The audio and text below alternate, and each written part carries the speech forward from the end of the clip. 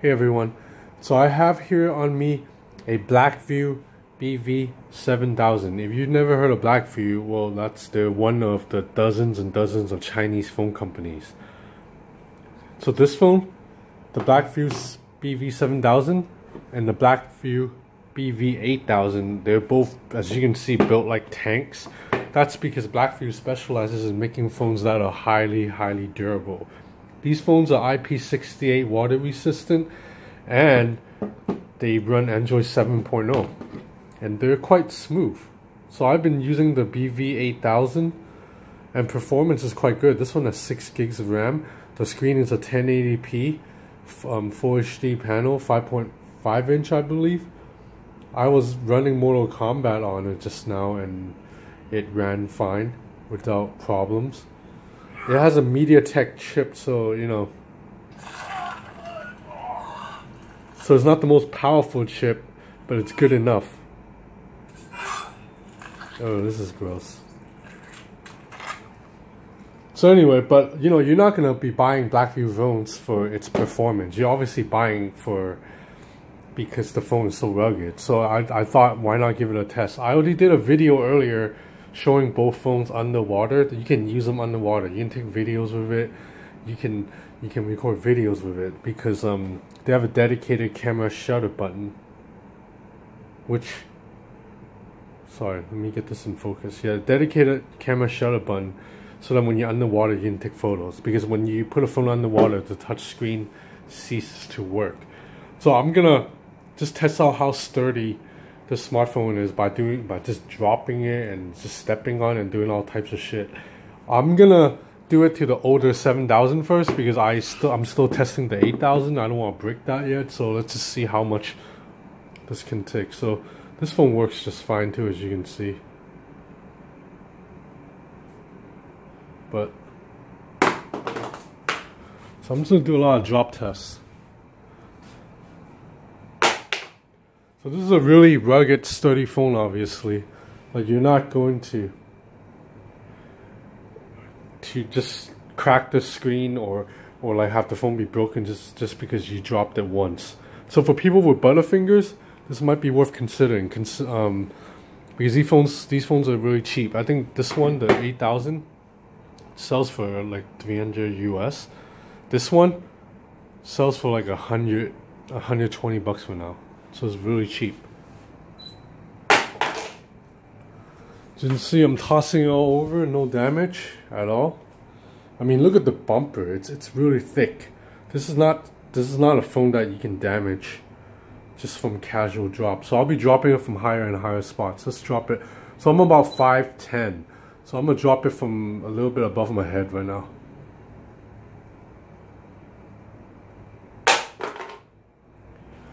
So I'll just drop that straight onto the floor. The screen still works. A couple more.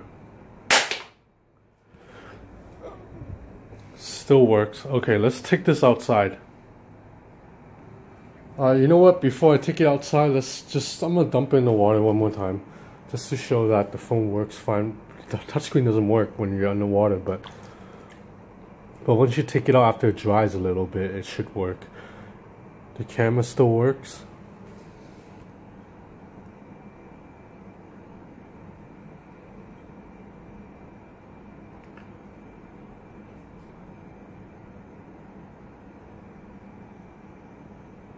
Give me a second. Okay, apologies. So earlier I wasn't taking photos because I set the phone to use SD card, but now I've set it back to normal storage. So as you can see, the camera works. I'm gonna put it underwater.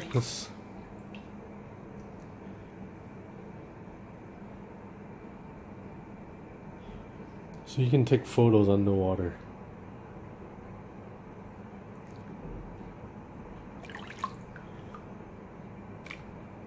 I'm dipping this in water. You can still play videos on this fine. You can still get on the web.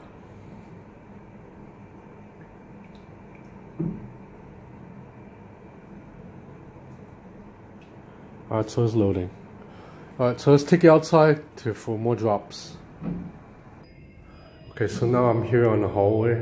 You can see, so the floor here is pretty hard. If you see my other video off of the Galaxy S8 drop test, this is where the phone cracked. So I'm gonna drop it from the height of my head.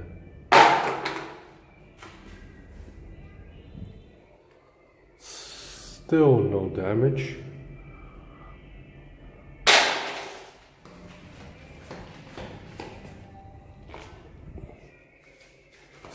Still no damage.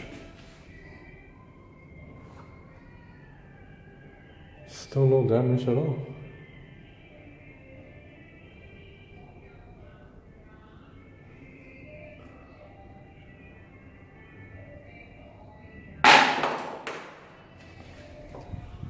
Still nothing. Let's go outside to the street. Alright man, before I take out the street, let's do it. Just tumble it down the stairs. So, just like bruh man, I live on the 5th floor. So.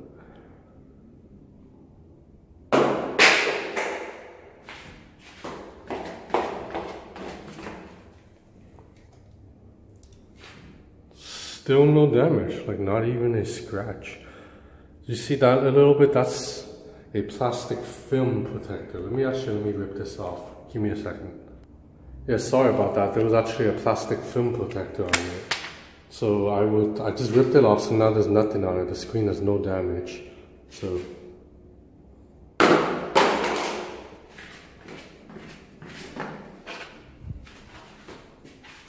still no damage. Let's record a video of it during dropping. Alright man, recording video.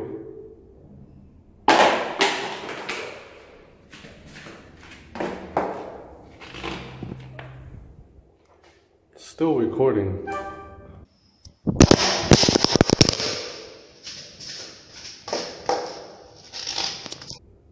Still no damage. Okay, now let's take it down to the streets for real.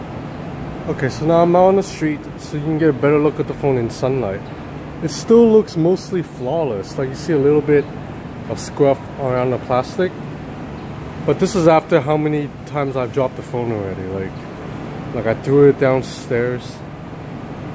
Let me get this to focus, sorry.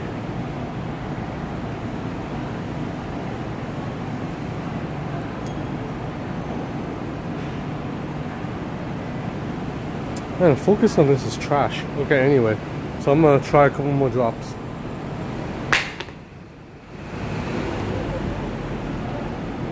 So nothing. I'm gonna drop it from the height of my head. So as you can see, I'm holding it above my head. I'm 5'10".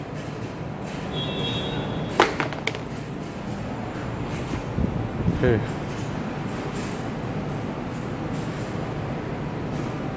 Still nothing, not much.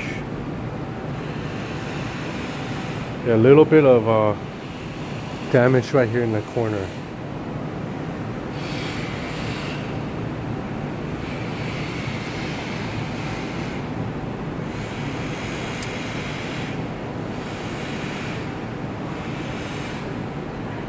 The phone camera still works, I believe.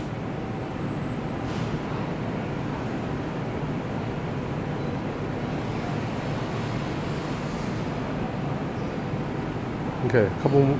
Let's just keep dropping until it breaks.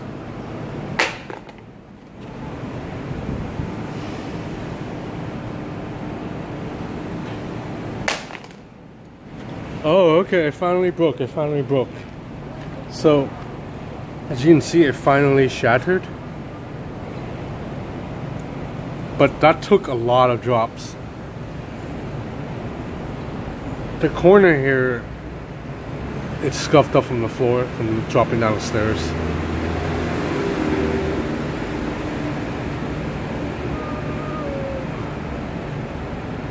It still works. You can still use the phone. Let's drop it one more time. From above my head again. So way above. So this is at least like 6'2", 6'3".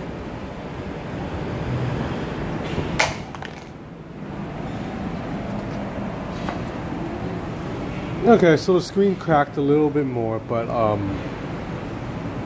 everything, the back is still very sturdy, no damage because of the rubber.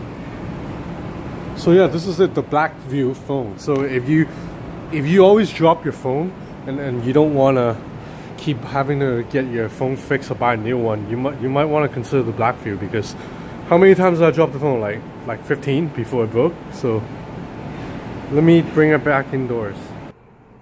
Okay, back indoors. So the screen shattered pretty badly, but it still works.